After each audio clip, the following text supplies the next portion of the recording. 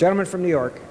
Mr. Speaker, it gives me great pleasure to welcome my friend Rabbi Arthur Schneier of the Park East Synagogue in New York City, who gave today's opening prayer. Rabbi Schneier's visit today is part of the commemoration of the 100th anniversary of his synagogue, which was founded in 1889.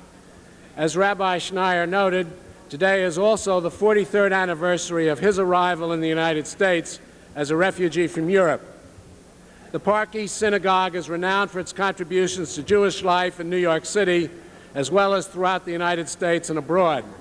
The synagogue, its rabbi, and its congregation have contributed to interreligious harmony. The House will be in order. Gentlemen, proceed.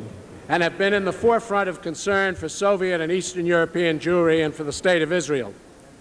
The Park East Synagogue has benefited from the spiritual leadership of Rabbi Schneier for the past 28 years. Rabbi Schneier also leads the highly respected human rights organization, the Appeal of Conscience Foundation. This group of leaders from the Roman Catholic, Protestant, Greek Orthodox, Armenian Orthodox, and Jewish faiths has visited many countries, including the Soviet Union, Hungary, and China, in an effort to protest repression of religious activity. On behalf of all my colleagues, I wish to extend a warm welcome to Rabbi Schneier and those members of the Park East Synagogue who made the trip to Washington to witness this extraordinary occasion.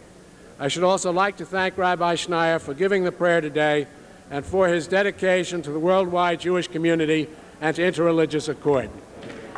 Gentleman's time has expired. Mr. For what Speaker, purpose does a gentleman from Idaho seek recognition? Mr. Speaker, I have a unanimous consent motion. The gentleman will state his unanimous consent request. Mr. Speaker, I request unanimous consent that my name be withdrawn as a co-sponsor of H.R. 4641. Is there objection? The chair hears none. The gentleman's request will be granted. Gentlemen, for what purpose does the gentleman from Florida, Mr. Smith, seek recognition? Without objection, the gentleman is recognized for 1 minute. Mr. Speaker, the real issue in our consideration of the Family and Medical Leave Act is in the bill's first word, family. This is a bill about giving American families a chance. A recent Gallup poll shows that 4 out of 5 Americans feel employees should be with their children during the first weeks of life and should be able to care for severely ill family members without risk of losing their jobs. Americans believe in family. This bill won't burden business. It responds to the legitimate concerns of employers by providing for only unpaid leave. In fact, the GAO estimated that the annual cost of this bill would average only $5.30 per employee. Additionally, this legislation will encourage employers to invest in an experienced, well-trained, high-moral workforce.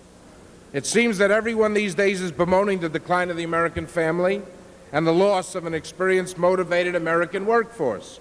Well, Mr. Speaker, this bill encourages businesses to retain our most experienced workers, and most of all, this bill responds to the concerns of America's most important group, our families. Gentleman's time is